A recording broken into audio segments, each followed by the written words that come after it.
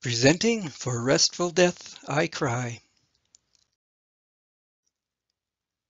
We turn our attention once again to Shakespeare's sonnets in the quarto of 1609. Sonnet 66 may be one of the most perplexing sonnets in the quarto. Here goes.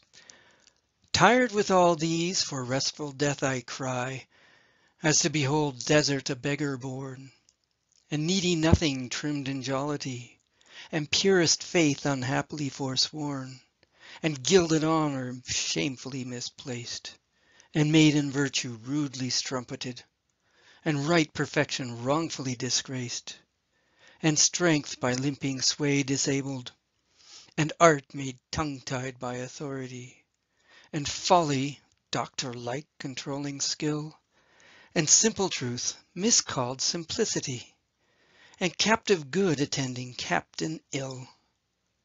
Tired with all these, from these would I be gone, save that to die I leave my love alone. It's perplexing, not for its theme, but for its odd words. The poet seems to have become like a stuck record. And.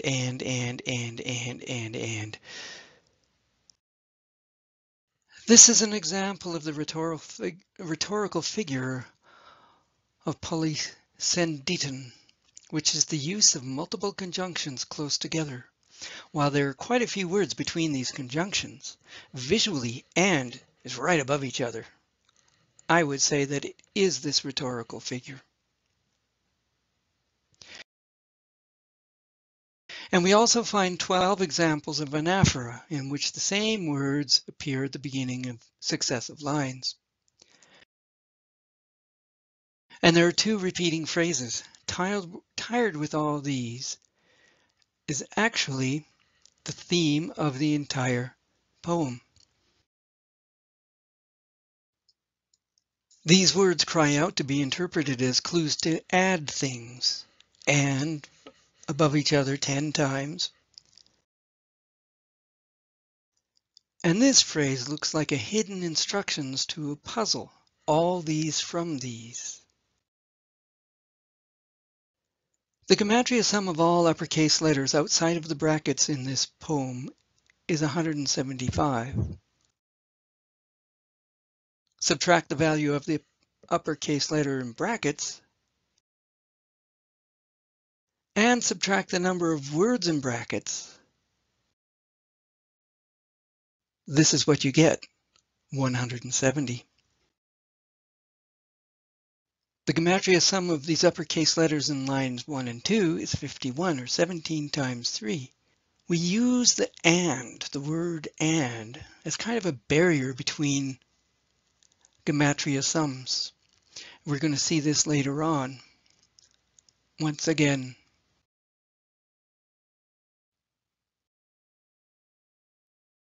the Latin alphabet repeated count value of the sonnet number is VVV. So here we have an example of the triosontomnia principle again, 3 clues to the writer's identity. Just for good measure, the gematria value of uppercase letters outside of brackets, but not along the left-hand margin, is 80. Line 9 shows us a reason for these numbers. Art has been made tongue-tied by authority. The author could not reveal his true name in print, which is why he calls himself needy nothing, in an example of Eleism in which he refers to himself in the third person. Hidden in the lines are glimpses of his life. Line 2 describes how at one point he had only 4 servants. He may have suffered from depression, which is explained or at least disclosed in line 3. Needy nothing, trimmed in jollity. His sovereign doubted his loyalty and faith to her, which is described in line 4.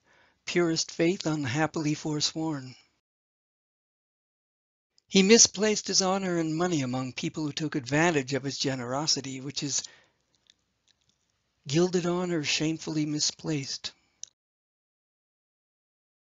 Lines 6 and 7 are about how he wrongfully accused his first wife of infidelity. Maiden virtue rudely strumpeted. Line 7, and right perfection wrongfully disgraced, has a dual meaning, which I'll explain later. He was made partially lame in a street fight. Strength disabled by limping sway is an alternate way of reading this line. Because of his status, he could not publish under his real name. Again, art was made tongue-tied by authority. From the late 1580s to around 1591, he owned Fisher's Folly and mentored writers and musicians. That is the meaning behind folly, doctor-like, controlling skill. He was controlling the skill of the other writers by asking them to edit things, changing things around, just like a surgeon would in the operating theater. In fact, the clue, folly, is a dead giveaway about his writer's colony. Simple Truth Miscalled Simplicity is about how some people mistakenly called him simple. Here is what William Cecil said of him. I confess to your lordship I do honour him so dearly from my heart as I do my own son, and in any case that may touch him for his honour and weal, I shall think him mine own interest therein. And surely, my lord, by dealing with him, I find that which I often heard of your lordship. There is much more in him of understanding than any stranger to him would think. And for my part, I find that whereof I take comfort in his wit and knowledge grown by good observation. Here Cecil is talking about his ability to study very closely. Good observation being a way of saying he was a great student. Simple, the word simple has these meanings as well. Artless, in other words, direct, absolute or just, as it says in the Oxford English Dictionary. In a letter he famously wrote, I am that I am, directly quoting the Bible. He's telling us he is what you get. You see what you get. You see.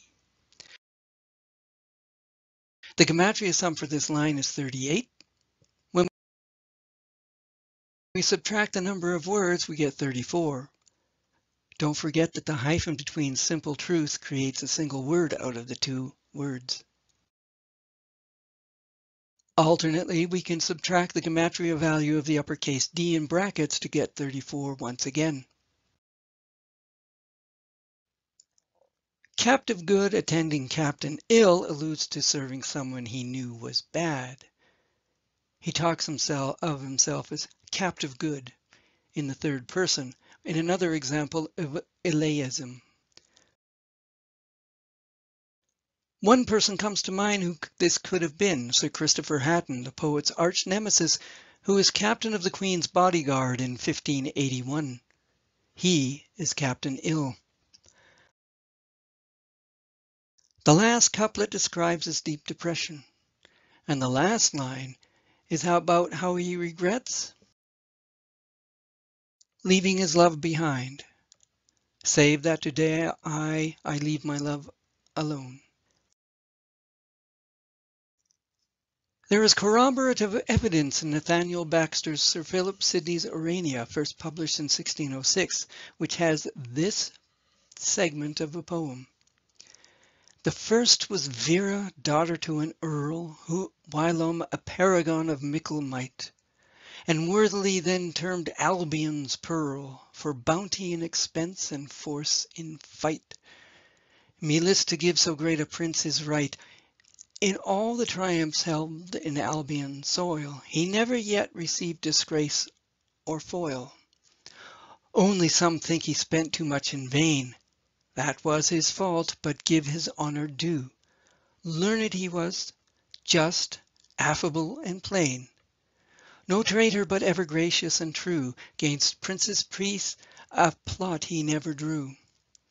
But as they be deceived, that too much trust, so trusted he some men that proved unjust. Weak are the wits that measure noblemen, but by accidental things that ebb and flow, his learning made him honourable then. As trees their goodness by their fruits do show, so we do princes by their virtues know. For riches, if they make a king, tell then, what differ poorest kings from poorest men? Line 2 is explained by this line in Baxter's poem. Only some think he spent too much in vain. He became a beggar. Baxter restates the poet's poverty here. What differ poorest kings from poorest men? Line 4 in the sonnet is corroborated here in Baxter's poem, where he says, no traitor, but ever gracious and true, 'gainst princes' peace a plot he never drew.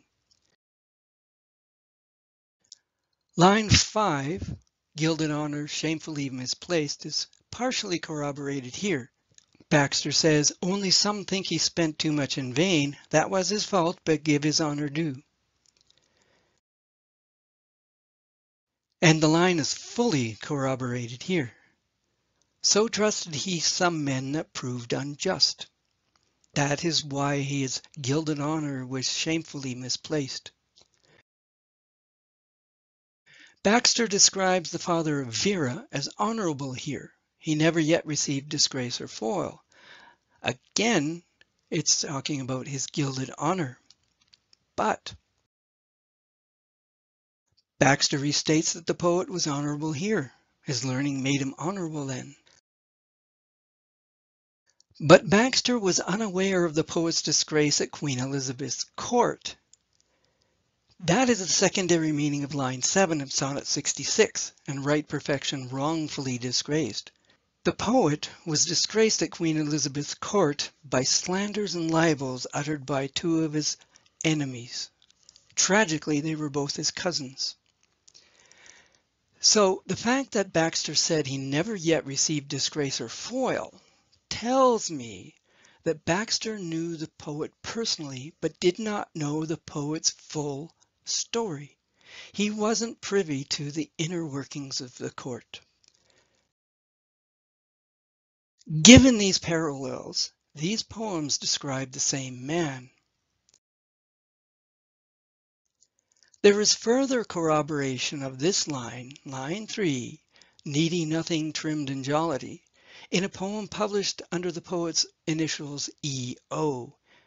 from 1576 in the Paradise of Dainty Devices. Here is the poem. I am not as I seem to be, nor when I smile I am not glad. A thrall, although you count me free, I, most in mirth, most pensive sad. I smile to shade my bitter spite. Lines 4 and 5.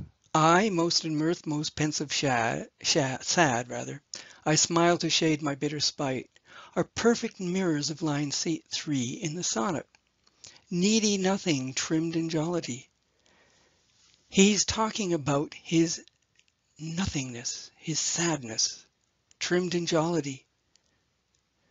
He's saying exactly, I smile to shade my bitter spite. Here the word shade means disguise. Let's get back to the numbers. The final couplet has a gematria sum of 55.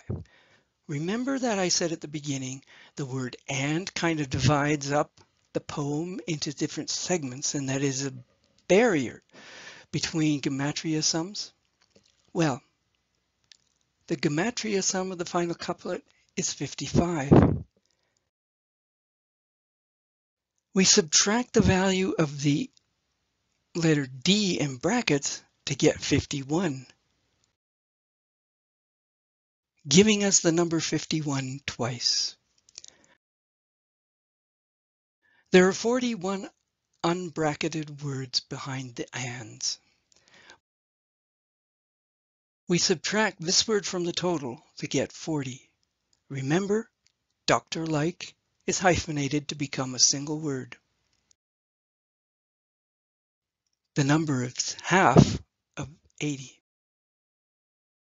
Let's do a gematria sum for all uppercase letters on the left-hand margin. Left hand meaning far left hand. They add to 66, the number of the sonnet. Once again, we have V, V, V in the Latin alphabet repeating count, but this time it is a gematria sum and further evidence of the author's real identity. Given that we can easily match all of the lines to a specific man's life, and given also that the numbers we have discovered also allude to that same man's life, we can conclude with certainty that the sonnet is about him and deeply personal. This means the conventional idea that the poems are not autobiographical is wrong. As presented in this book published in 2020, All the Sonnets of Shakespeare, edited by Sir Stanley Wells and Dr. Paul Edmondson. We can easily see the biographical details in the poem when we know the details in his life and that the lines specifically refer to different events and conditions of his life. And the numerical allusions point to one man. His family motto was Vero Nihil Varius, or VV. And his surname was Vere. Contrary to all the sonnets of Shakespeare, this sonnet and the sonnets in the 1609 quarto were written by this man, Edward de Vere, the 17th Earl of Oxford. He was writing under the name William Shakespeare. Thanks for watching. Stay safe.